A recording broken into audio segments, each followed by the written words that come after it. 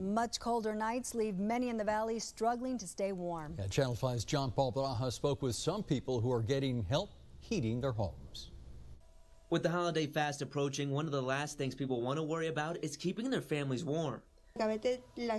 People are in crisis, and sometimes they don't even have enough for a heater. Yuri Vargas isn't in a crisis, but money is tight, and the colder temperatures aren't making things any easier for her, her mom, and her 5-year-old girl. Right now she's happy, but at times she gets cold because of the weather.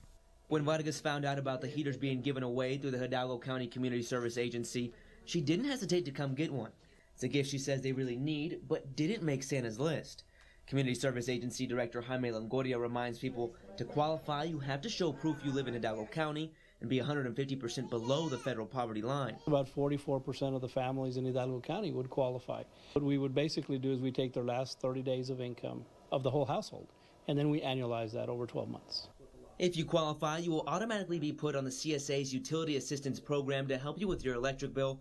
And the best part, there's no waiting. You can leave their Edinburgh offices with a heater in hand. You know, we want to make sure that families don't suffer, through these kinds of situations unnecessarily. Before you leave, employees will go over directions and tips on the heaters, like only plug it into the wall and not an extension cord. Longoria adds they plan on giving out heaters through next week, but you can go to them for assistance year-round. In Edinburgh, John Paul Barajas, Channel 5 News.